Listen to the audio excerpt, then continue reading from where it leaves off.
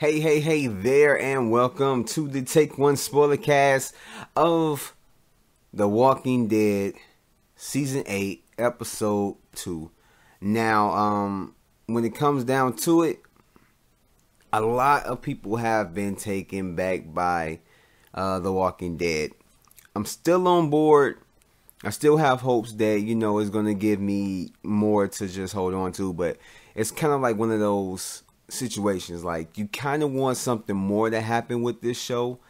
You see a lot of the flaws, but at the same time you're so heavily invested that you can't turn away, you can't leave it alone. You love this person and it just, I can't leave you, I try to, but something keeps pulling me back.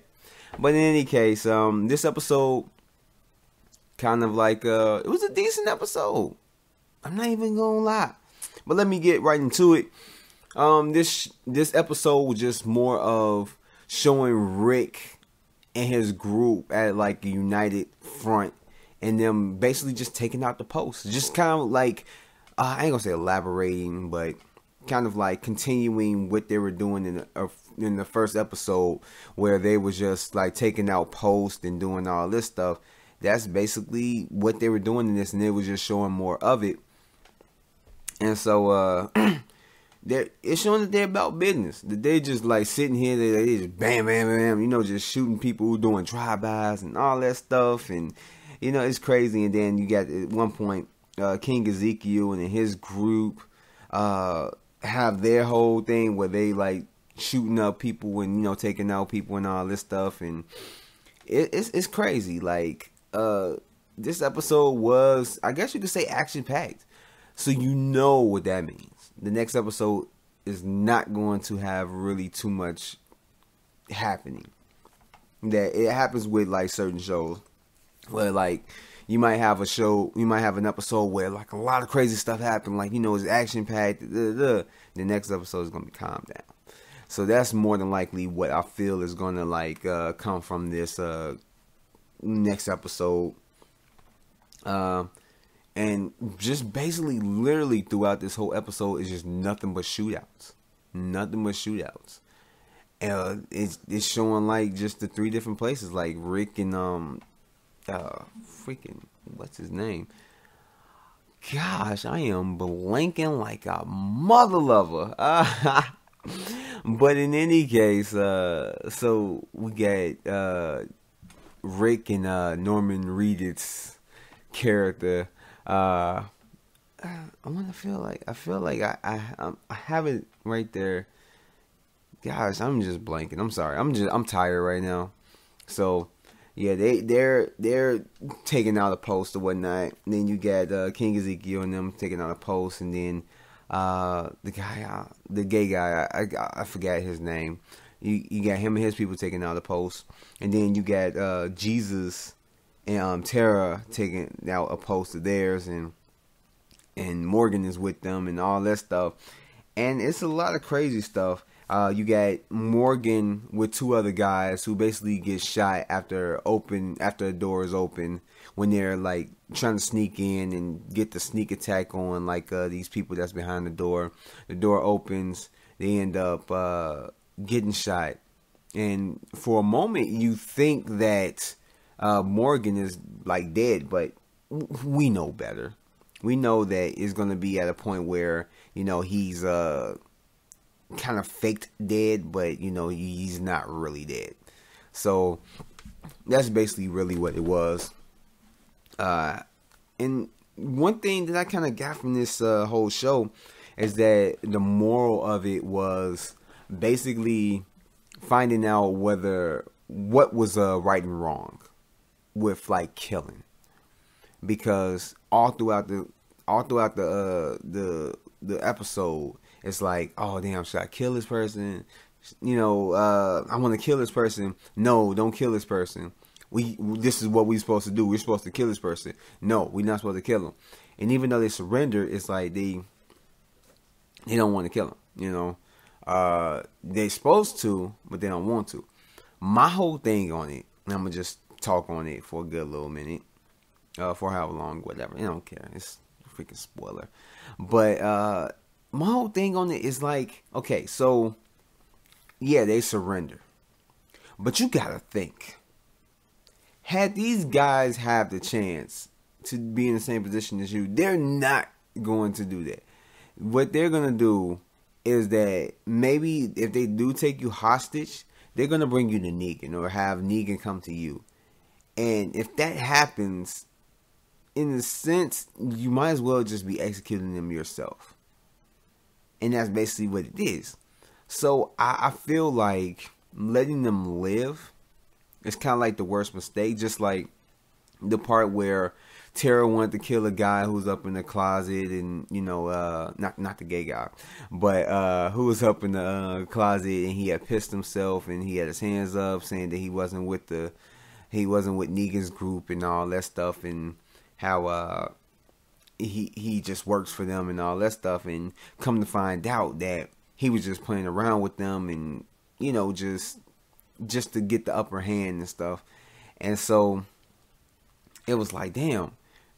And that's where the whole thing comes in with the whole right and wrong of like killing being wrong, and should we let this person live, should we let them die, or should we kill them? And this where the whole thing come in, because Jesus wants to keep the guy alive because he believes him. Tara wants to follow what the mission is, which is kill all of them. Just kill them. And so she really is like, really just wanting to kill him, just wanting to just get it over with, bam. But Jesus stops her and just says that like, we're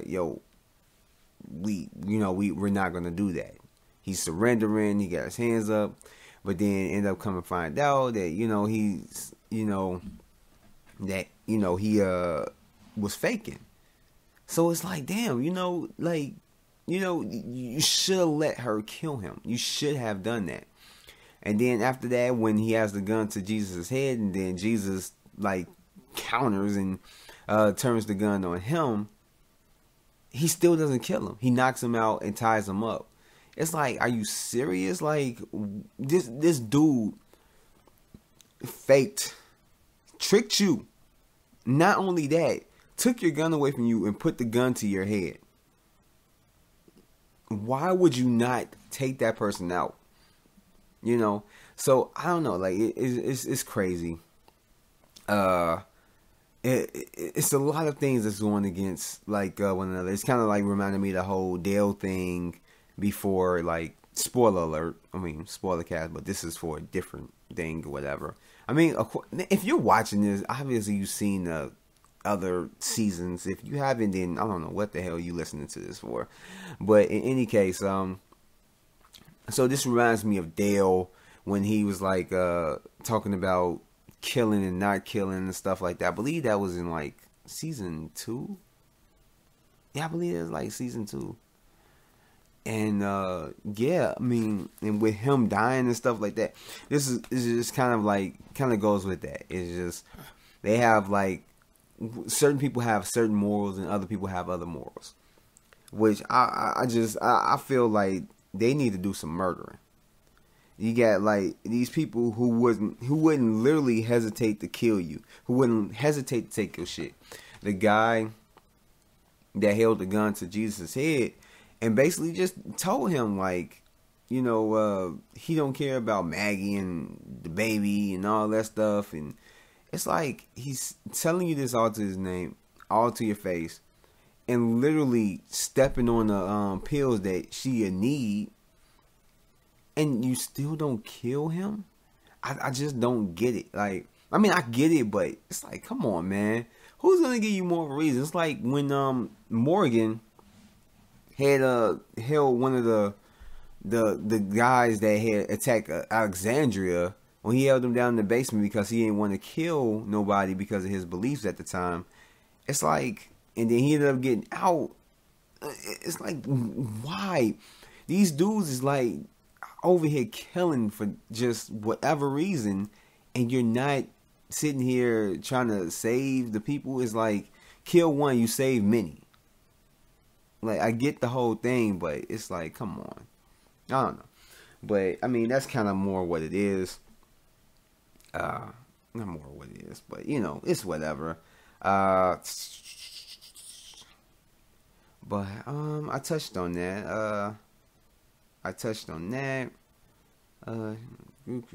And one of the other things that was actually pretty good that I liked about this show, what about this episode was the gay guy. I don't even know his name. It's a lot of characters.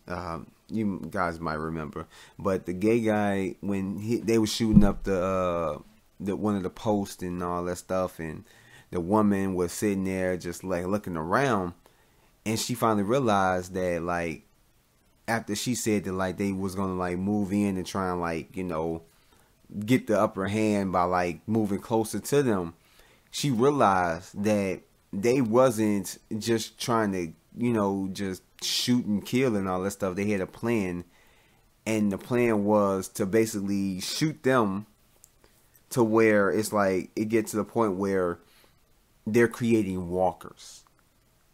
And I thought that was actually pretty cool that they had that plan in place to where it's like we're not just going in just to kill them, that we're basically just shooting around. Whoever we kill.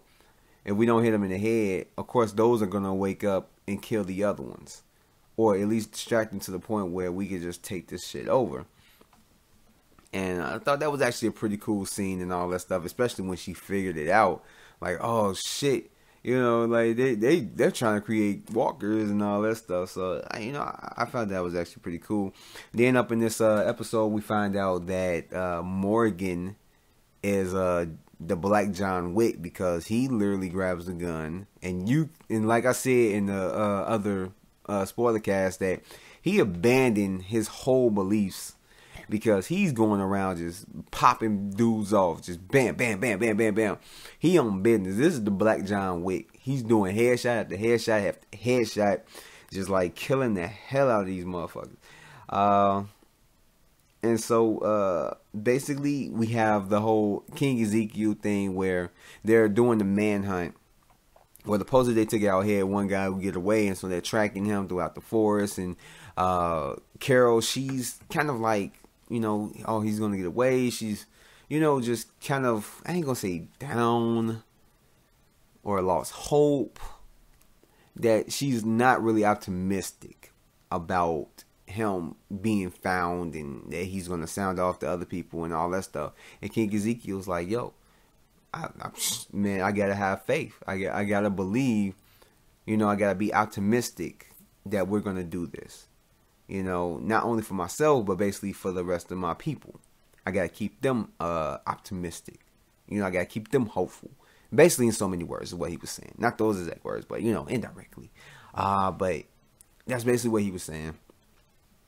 And so they track him all throughout the episode. They ended up finding him, but it was Shiva, his pet tiger, that ended up taking him down, which is actually a pretty cool kill. And so from then on, they ended up finding out that word got out to the rest of their group that they basically are going to be ready for when Rick's groups come or whatever, to whatever post that they're going to be at. And so King Ezekiel was like, yo, I don't care if they know. We're going to win. They have to have, he has this idea of winning, and that's what's going to happen. You know, so that's basically what it is. His mind frame is on winning and all that stuff. And I think that's really about it. Like I said, these spoiler casts not going to really run too long. They're spoiler reviews of shows or movies. So if they run this long, then they run this long. I don't go for the 20-30 minute rule or whatever. They go for as short a time, from like 12 to like 20 minutes, or maybe 20 to an hour. It's whatever. But I'm going to end it right there. And thank you guys for listening, and hope you guys stay tuned to every single episode that I have of this. And I have different episode spoiler casts also for the show The Gifted on Fox. That's an X-Men type series or whatever. I was going to try and do some for more shows or whatever, like The Flash, Arrow, and stuff like that, Supergirl, or just whatever show. But godly, I have so much stuff to do. I wish I had more time. If I did, I would do some for like probably about 5 or 6 other shows. But this, yeah, working a job and doing this is taking up a lot of my time, a lot of it. So these are the 2 shows that I'm focused on. I'm going to do a spoiler cast on, I say the first half of, I think it's season 3 of Flash. Once it goes to that break in between, like basically before Christmas and then after Christmas next year and all that stuff. When it comes back on, as well as Arrow and Supergirl and stuff like that. Maybe one for like Legends of the Tomorrow. I don't know. I'm still kind of fuzzy on that, but whatever.